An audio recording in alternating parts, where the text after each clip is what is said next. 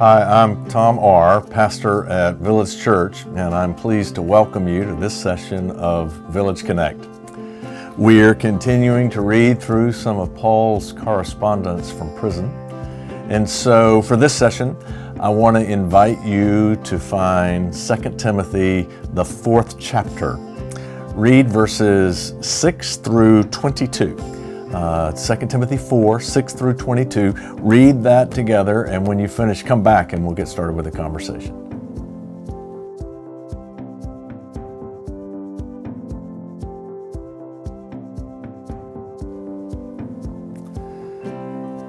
So this is a remarkable passage, and there's so much in it.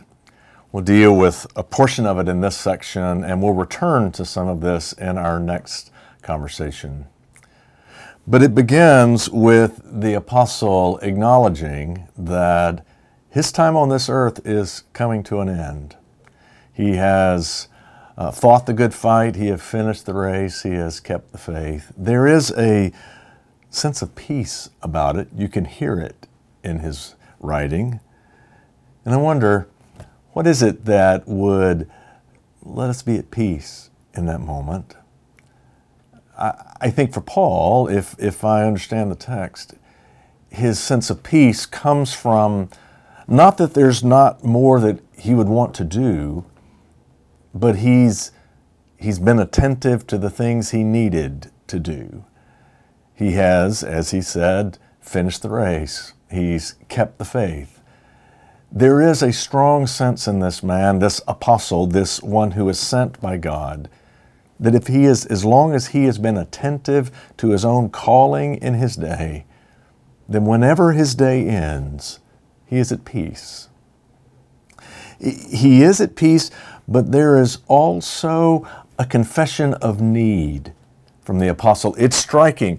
This strong, courageous, bold man who has withstood prison, has withstood flogging, has withstood being chased out of town and shipwreck. He's very clear about his need.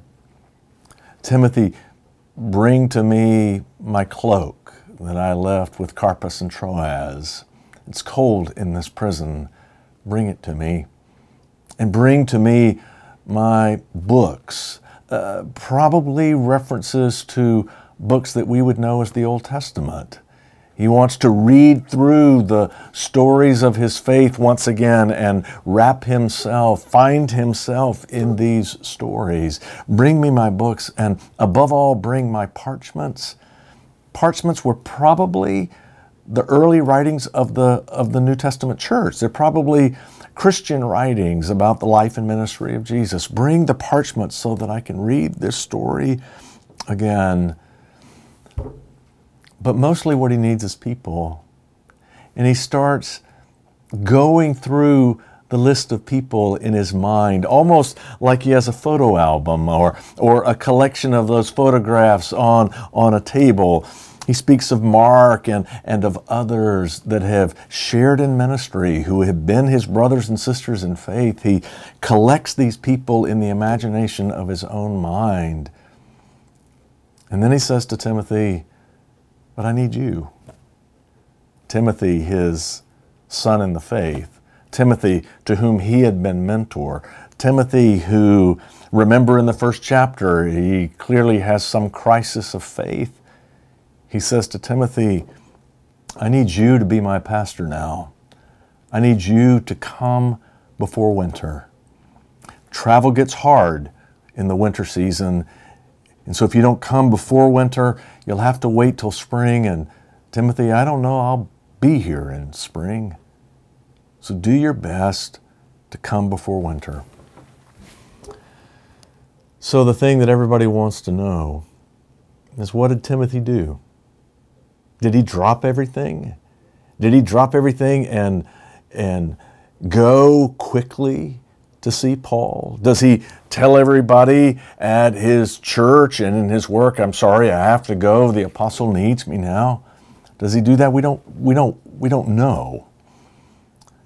But what we do know is there are moments in our lives that they come, and when they come, they may not come again. There are certain moments and experiences that are set before us, and if we do not choose to act on them in that one moment, we may not get another chance. So I'm remembering early in our marriage, I came home one day and there was on the kitchen counter, there was a birthday card. There was a birthday card there, and I just looked at it quickly. And in our household, there are 3 of the 4 of us who have our birthdays all within a few weeks of each other. And I saw the card and I commented to Carol, I said, well, this is nice. Who's this card for? As soon as I said it, I knew my mistake, because the next day was Carol's birthday, and my question had revealed I had completely forgotten her birthday. There was no way I was getting out of that. There are some moments that come that once they come, they may not come again. Now, birthdays fortunately come again, but you understand what I mean. There's never been an important relationship in our lives, in marriage, with families, with parents, with children, with friends. Sometimes there's a winter that if we try to get through it, we can't get back. He says, Timothy, do your best to come before winter. And I'll confess, it's hard for me to read this and not hope that Timothy dropped everything and he went to the apostle who was in many ways the founder of the church of which we are all a part. I hope Timothy went and was his pastor in these last moments. I do. But here's the truth. Not only do we not know whether Timothy went or not, we don't know what else was on Timothy's plate. We don't know what other demands he had when he received this letter. It's easy to assume he just drops everything and goes when we only know this side of the correspondence. But we don't know what other needs Timothy was juggling. And here's the point. That's always the case with us. We are always trying to choose what is the most important among many demands and many needs. And it requires wisdom to know, what do I need to address right now? What friendships do I need to pay attention to now? What relationships do I need to pay attention to now? Because if I don't do that now, it may not come again. We never make those decisions in a vacuum. They're always made with a collection of demands and responsibilities and overscheduled calendars. But I think what helps in making those decisions is to do what Paul did and gather the relationships, the pictures of those that we love and who need us, to gather those around, to have those in front of us, and paying attention to those relationships. Choose how we spend each day. Choose how we pay attention to each day.